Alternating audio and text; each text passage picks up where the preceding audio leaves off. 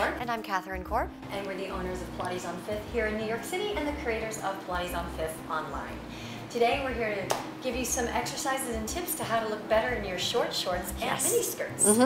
Very important. Very important. And before we get into some exercises though, we want to tell you how you can use just moving around your daily life as your personal training gym always. So, Which is really good because then you don't have to pay for it. It's free, just walking. Just walking.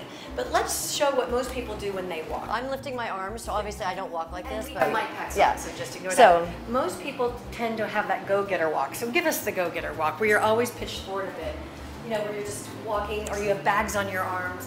When you do that, your glutes and up top of your hamstrings become elongated, and thus you're not training them as much. So what you want to do is that when you walk, you want to make sure your hip goes into extension. It's supposed to go into extension, but most of us miss this phase of walking because we're hurrying through life. I sometimes like to think of leaving my back heel on the ground just a split second longer than I think, and then you actually do feel it up right to the top of the back of the thighs. And you actually, I feel a little bit of a stretch here. But yeah, so if you think of taking longer strides, and you think of leaving the back heel on the ground just a bit longer, and think of if you have lights, like car lights, on your hip bones, they shouldn't be pointing to the floor. They should be pointing straight ahead, and so that you're right, and you kind of want to think of them leading the way. You don't want your body to fall into space and then your hips catch up with you. It's kind of like your hips are pushing the air away. It's like you're entering the room. Yes. So, but it can be hard to get that feeling right up here of the muscles we want to activate. So we're going to grab our bands. We're going to show you some exercises that you can do. So we have extra long bands, and we sell them on our website.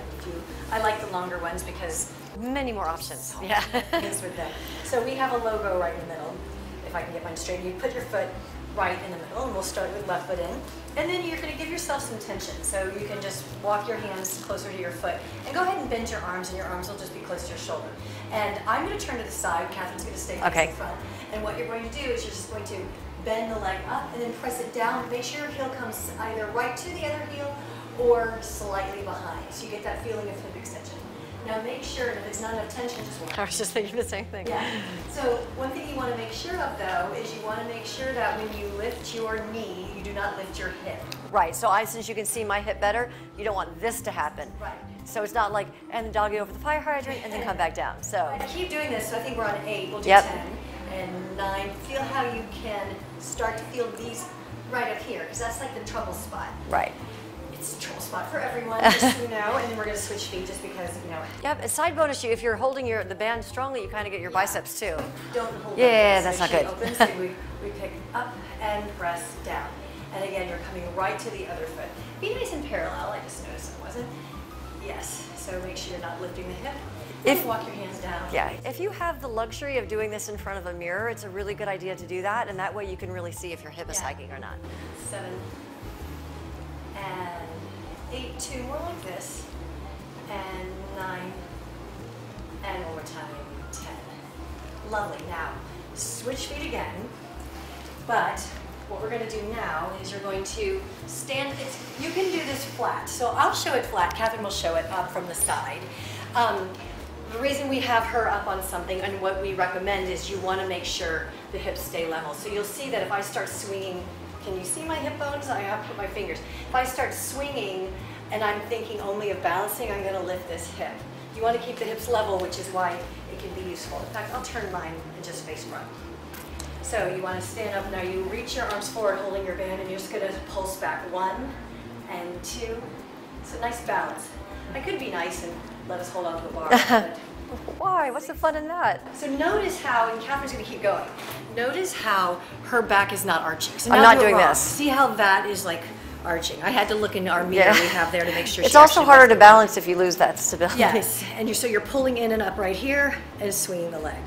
And switch feet and do the other side. And I'm just going to have you do it so I make sure that. Perfect. And I'll turn the other way so you can see. Yes. So draw your abs in and up and reaching the leg back. Yes.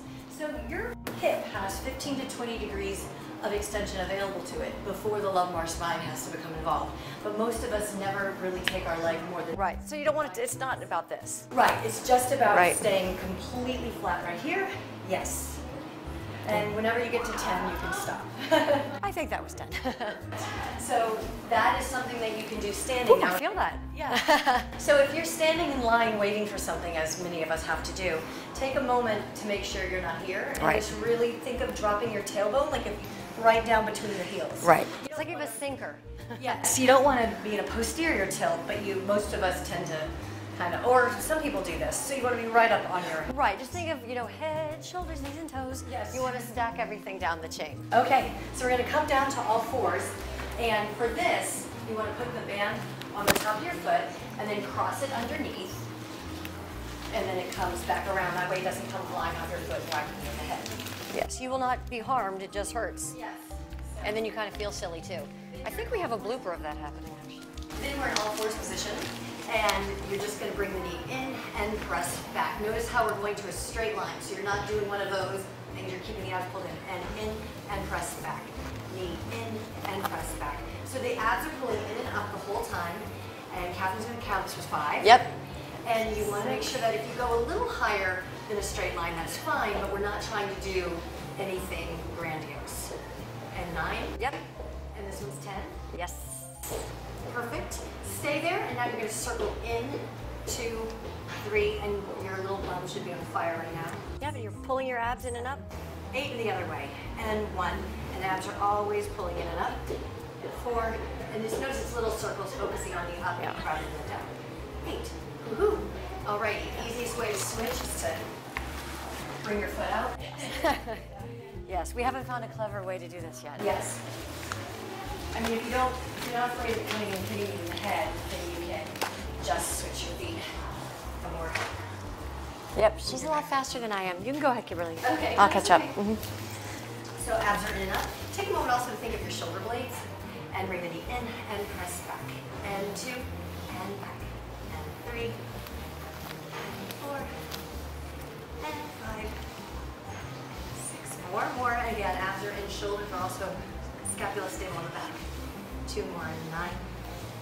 Leave it straight on number 10 and circle in and 2. Nice and parallel. 4, 5, 6, 7, 8 the other way. 8, 7. Knee is straight. 4, 3, 2, 1. Ooh, yeah. Alrighty then. So we're switching feet, and we're going to go to side line. And this time you don't have to do a fancy wrap unless you liked it that much. You can just loop it around your foot and prop yourself up on your elbow. You have the option of bending this knee because the focus is here, but start with your hips stacked, meaning that you're not rocked back. You want your hip bones right on top of one another, and then you're going to bend and stretch here. Bend and stretch. Your legging goes slightly behind you. If it helps, you can hold the band with both hands, whatever makes you happy. My knees conveniently going right between them. And 6. 1 more. 7. 8. So you're again focusing on a little bit of hip extension without lower back extension. Perfect. Stay there in circles again. And back. And 2. Oops. And 3. And 4. Abs are in. If you heard my whoops, it was because I noticed that my leg was turning out. So you want to stay parallel here. Okay. 2 and 3. So you might be feeling a nice little saddlebag in there. 2, 7, 8. Bend your knee. Go to the other side, keeping it on this foot. Prop up the knee on you. Lift the top leg about hip height. This one is easier done if you hold with both hands. And pull it down. And 2, so it's a little inner thigh. 3 and 4 and 5. We're not doing it this way because you tend to go back. 2 more. 7, 8. Now to switch, you can slide your leg in and hopefully place it. Ooh, nice. Okay, I did it. Yay. And stretch. So again, hip bones are stacked on top of each other. 3. And you want to make sure that you're going to a very slight hip extension without lumbar extension. We did 8 or 10 before. We did 10. This is 8 right here. 2 more. And 9. And 10. You stay out and circle back and back. And 2. Again, pull your abs in. Checking for parallel. Oops, sorry. That was a personal note. 8 and the other way. And 1 and 2 and 3 and 4, 5, 6, 7, 8. Bend your knees and sit up. Coming to the other side for inner thigh to the other side. And again, if you want to do it this way, that's fine, but people tend to roll backwards, which is why we have you just lifting top hip and up and 2. You don't go very far because it's a small movement. 4. It's okay if it's hard. 6, 7, and 8. Lovely. We're going to stand up again for our final thing. So we took care of this area and this area. Now you're going to stay nice and parallel, and we're just going to do a little exercise for the calves, and up, and down, and 2. So as Kimberly mentioned before about standing in line, making sure you're balanced, this is a great thing to do when you're standing in line, especially if you're going crazy because the line's not moving as quickly as you'd like it to move. See if you can just do this. You can feel it right up the chain of the back of your leg. And if you're focusing on pelvic placement as well, then you can really feel it up into your tops of the hamstrings, tops of the backs of the thighs. 5, 6. And the reason we do this is because strong calf muscles are important, but also it helps for the nice shape of the leg. You don't want your leg to go down until Yes, or like a little drumstick. No drumsticks. And we're going to do 16 more. And you don't have to be super turned out, but it's always good to get the calf muscle working. Yes, and don't do this. I'm going to do it wrong. Don't press up and then just drop down. And press up and drop down. You want to work evenly in both directions. And 8 more. 8. And 7. If you do 32 of these, 16 one, 16 other, you're going to feel it. 4 more. Almost feel like your inner thighs are coming together at the end. 2 more. 1 more. Lovely. Woohoo. Lastly, we'll turn. We're going to stretch the calf, but at the same time, think of up and over, like you're inside a bubble and you're trying to be the bubble. Like be the bubble. So that you have that heel, you're getting a little calf and a little hip flex in the front. And technically, 30 seconds would be good, but we're not going to bore you with you watching us do this for 30 seconds. Oh no, I'm just thinking about being the bubble. And then we'll go the other way. So we need a t-shirt. It says be the bubble. So you're reaching through the heel and then lengthening up here. We have really short Achilles tendons, so most mortals will be able to put their heel down in this position. We actually were diagnosed with short Achilles tendons at age 4, and somehow our mother just didn't believe the doctor. And you can't expect a 4-year-old to do exercises on their own. We can hardly get adults to do exercises on their own. Anyway. Alrighty, so those are some tips for looking better in your short shorts and your mini skirts. Hope you enjoyed it.